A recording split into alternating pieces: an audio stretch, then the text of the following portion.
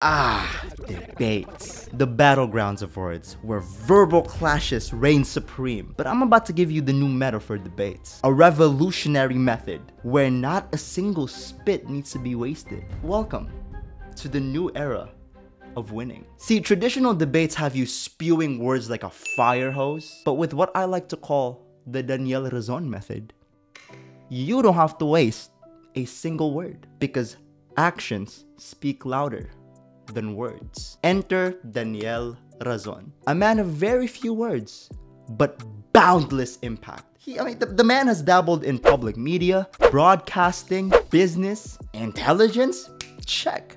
Good looks, double check. You feel what I'm saying? The man is the epitome of a modern Renaissance figure. But here's what's confusing. You'll never catch Daniel Razon in a public verbal discourse. Unlike Eliseo Soriano, who is widely known and renowned for his biblical discourses. Not to mention that shiny, undefeated record. Whew! Daniel Razon takes a little bit of an unorthodox approach. The key to understanding all of this lies in a single, simple allegory. So pay close attention. Imagine you and I cross paths in a park. You, working out, looking every bit the fitness guru in your regular clothes, while I'm over here on a bench munching on Doritos. All of a sudden, I can't help myself, so I start yelling, "Hey, what you're doing is all wrong. Your form is terrible." But you keep on with your workout unfazed. My shouting, however, gathers an audience, but I persist. "What's with your clothes? Your form's still all wrong. You're gonna cause an injury." The people,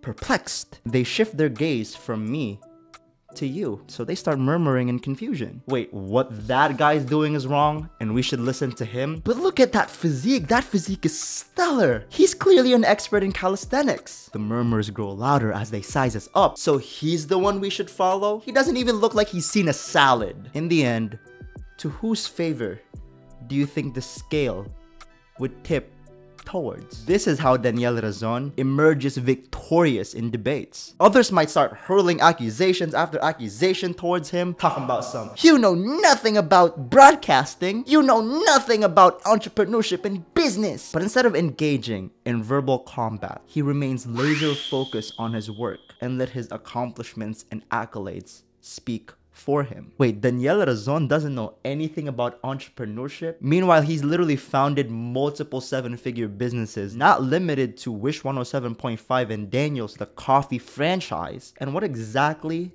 are you running again? In this new meta of debate, there's only one clear winner, and it's not the one doing all the talking.